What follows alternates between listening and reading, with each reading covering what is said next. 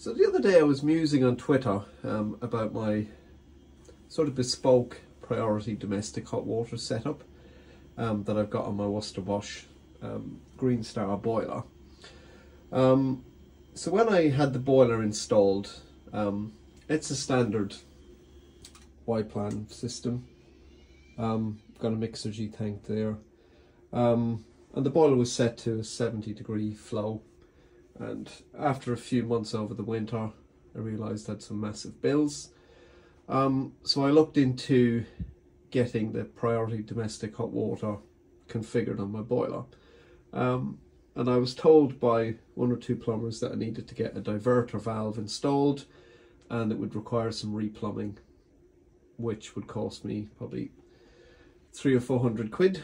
So at the time I was kind of vaguely aware of this digital interface unit that connects into the boiler's EMS bus and lets me see data about pump speeds, flow temperatures, power consumption, you know, etc. So it was kind of useful.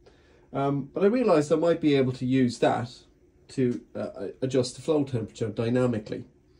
So what I ended up doing was, of the wiring loom, I installed a Shelly i3, and that's basically connected into the call for hot water that comes from the mixergy tank, or the call for heating that comes from the Tato boxes.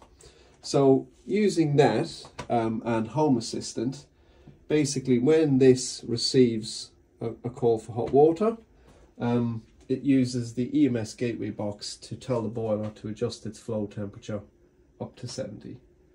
I thought I was very clever, but I've since been informed that I can basically enable the hot water mode on the boiler with a simple 10k resistor. So I'm going to give that a try now, and let's see what happens. I mean, on the boiler you can see that the hot water control is disabled. So I'm going to try this little trick and see if it works.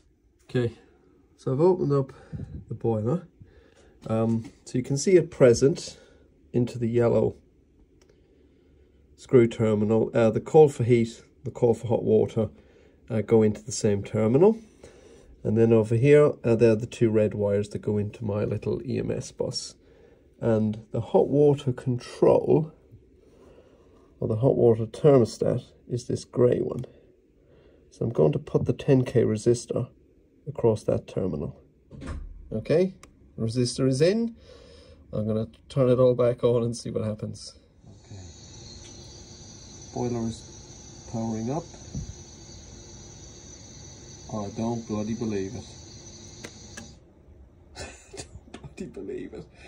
Mr. Burrows, sir, I owe you a beer.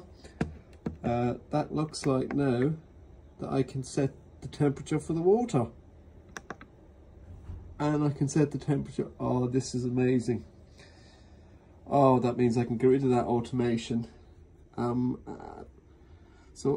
Wow, I am flabbergasted. Brilliant. Okay, that's great. Hopefully this might be useful to other people.